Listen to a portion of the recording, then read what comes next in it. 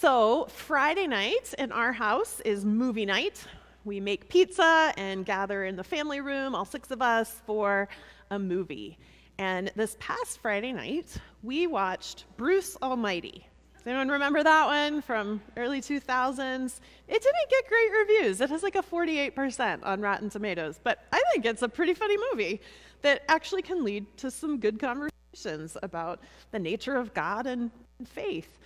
So we watched the movie, and I was paying attention through the movie to what made the kids laugh.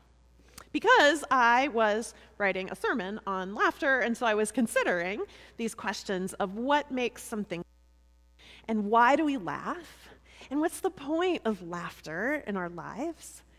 And because the movie deals specifically with the relationship between God and humanity in some very funny ways, I also wondered about what is the role between humor and faith.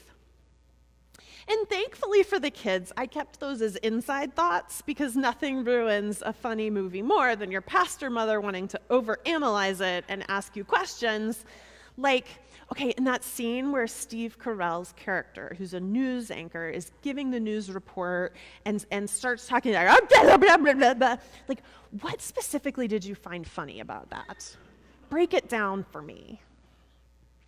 So I didn't do that, but I'm here now preaching that very sermon, and I'm excited because we can ask those questions about laughter and humor and faith, because the Lord himself asks Abraham and Sarah about why they are laughing about what he said. Why do we laugh? What makes something funny? Can we laugh at something that God says or does? Can we laugh with God? Let's back up. We've jumped ahead a fair amount in the story. Remember, last week we were at the very beginning, at creation. And from there, Genesis tells us about the first humans making some poor choices, as humans are wont to do, and how that impacts their relationship with God and the earth and other people. And then we hear the story of the flood and the Tower of Babel. And then in chapter 12, the narrative focuses in. It goes from talking about all the people in the world to zooming in on this one family who God chooses. And God says to this couple, Abraham and Sarah, I am sending you to a new place that I will show you. I'm going to give you numerous descendants, and I'm going to bless the whole world through you. And they go. They have some adventures along the way, but God keeps reaffirming to Abraham and Sarah, I am making these promises. We've got a covenant here. Trust me that what I'm saying is true. But they struggle with that because what God is saying seems to fly in the face of the way these things typically work. So in the chapter right before what we read this morning, God appears to Abraham and says, hey, we've got this covenant, and Sarah, part of this is descendants, and so Sarah is going to have a baby.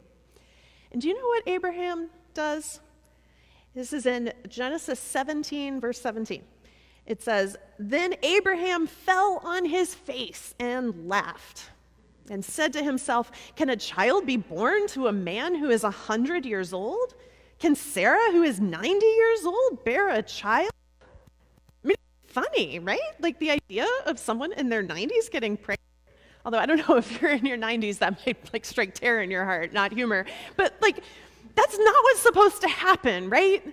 Like, there's this incongruity here. And that perception of incongruity is so often what makes something funny, right? Like with the movie we were watching, like we know a news anchor is supposed to be serious. They're sharing the news, and so when someone starts talking in a voice like this, right, like it's surprising. It's not what's supposed to happen. And that incongruity between what we expect and what's in front of us there, that can make us laugh. A 90-year-old woman having a baby? Not expected, not the way it's supposed to be. It's funny to think about. So while Abraham has fallen on his face, rolling on the floor laughing, God says, yeah, no, Abraham, this is happening. You're going to have a son, and I want you to name him Isaac. So remember that name, Isaac, that God gives here. And Abraham says, okay, but it's clear that Abraham still thinks that his son that he had with Hagar, Ishmael, is really the one who's going to fulfill this promise. He has Ishmael circumcised. He puts the sign of the covenant promise on Ishmael because he thinks this is the only way descendants are going to happen for me. What God is saying is ridiculous.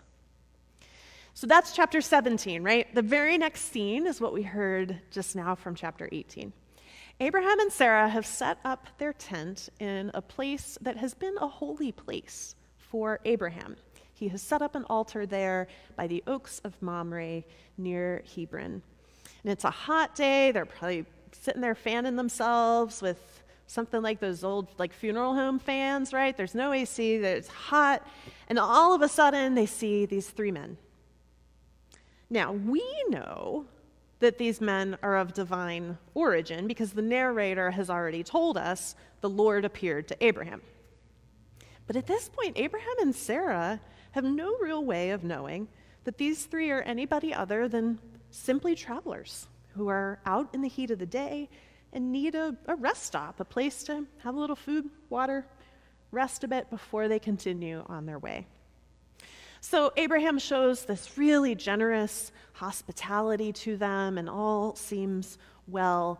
But then things start to get a little weird because these visitors say to Abraham, "Where is your wife Sarah?" And Abraham surely thought, "How do you know my wife's name? Why are you asking about her?" But he says, "Okay, well, she's there in the tent." And one of the guys says, "I will surely return to you in due season, and your wife Sarah shall have a son." Now that phrase, "in due season," can also be translated as the time of life, which can also mean next spring, right? Like the time of life and birth and growth. But the word play there on the time of life is significant because for Sarah and Abraham, the time of new life has passed. That ship has long ago sailed. Sarah is way past menopause. There's incongruity here. And that's funny to Sarah. Again, our translation hides some of the body humor that is in this text. It's kind of PG-13, so I'll say this carefully, but when Sarah says, "My husband's old, how can this be?" The Hebrew used there, another way of phrasing it is, in this pre-Viagra world, is Abraham up for the task? Okay, that's funny, right? It's unexpected. We don't come to the Bible expecting the matriarchs to be joking about that kind of stuff, but they very much do. It's funny. And God says to Abraham, "Why is Sarah laughing? Why is this funny to her, Abraham?" I think sometimes we think of that as a rebuke against Sarah, right? Like that God is somehow implying she shouldn't be laughing. But actually, I'm convinced that God is actually calling Abraham out here. Because remember, Abraham has already heard this promise. It is not new news to him. But it clearly is to Sarah. She laughs out loud. It's ridiculous. It's unexpected. So I kind of imagine God here being like, "Wait, Abraham, did you fail to tell your wife about this really important thing that I said was going to happen?" Now, if you're married, you know how this goes, right? Like your spouse forgets to put something on the Google Calendar and you're caught off guard and oh, this big thing's happening that I really should have known about before now. And if you're the one who forgets, you probably hear about it. But here it's God calling Abraham out on it. "Why is she laughing, Abraham? Didn't she know?" This should not be new news to her. But Sarah hears the Lord say this and thinks, oh, gosh, I'm in trouble here. And so she says, no, I didn't laugh. And God says, yeah, you did. You did. Of course you did, Sarah.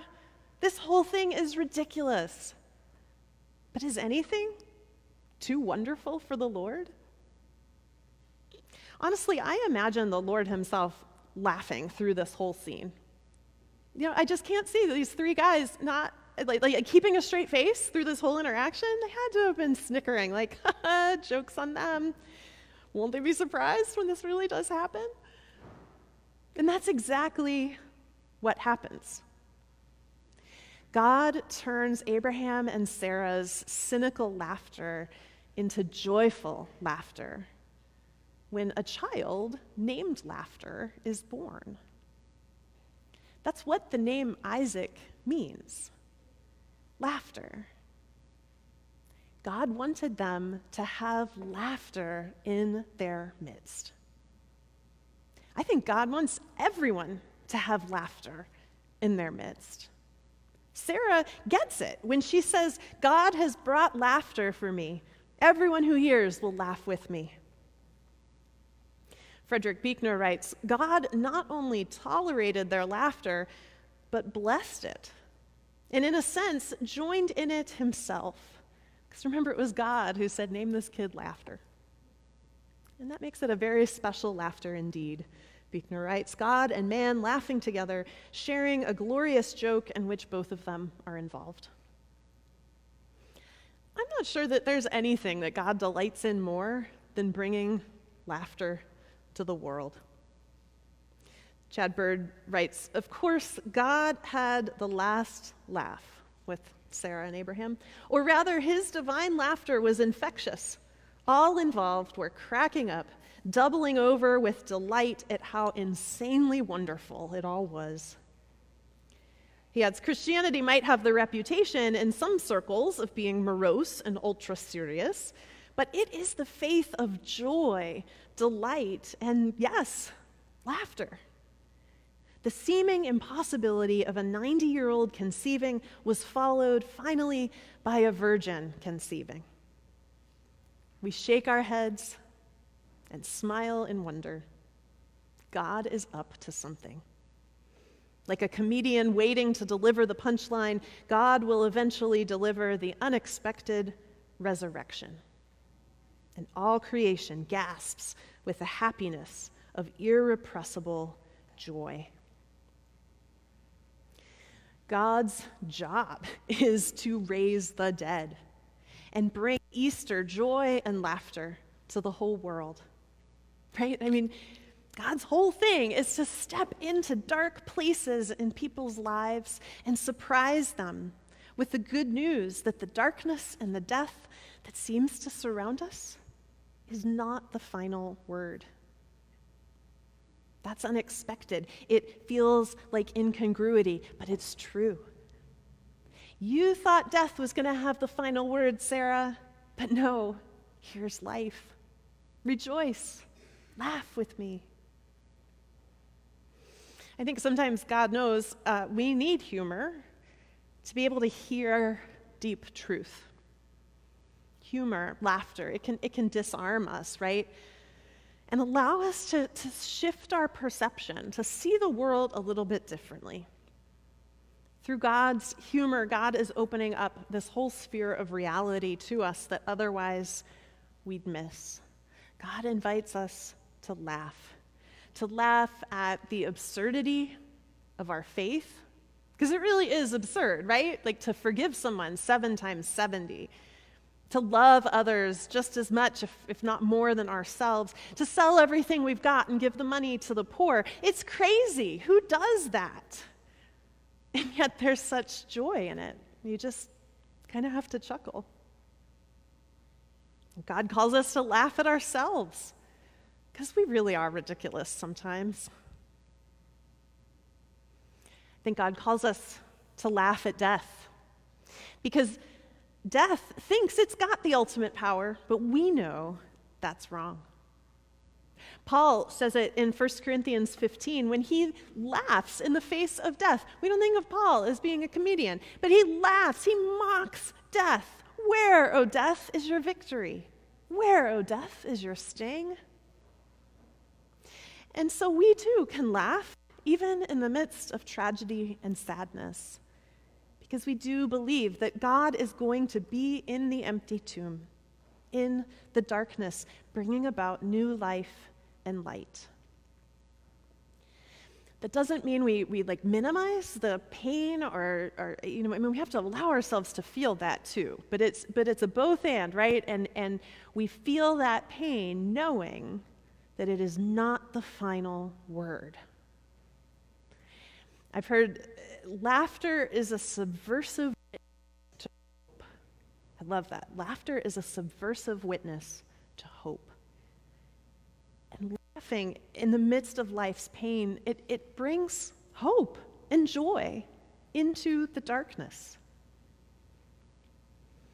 A colleague of mine had a parishioner. His name was Don, and every week when the pastor would see Don, he'd say, "Hey, Don, great to see you."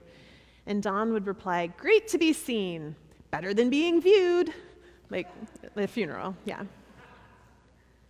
So one Sunday, as usual, they had this exchange. "Great to see you.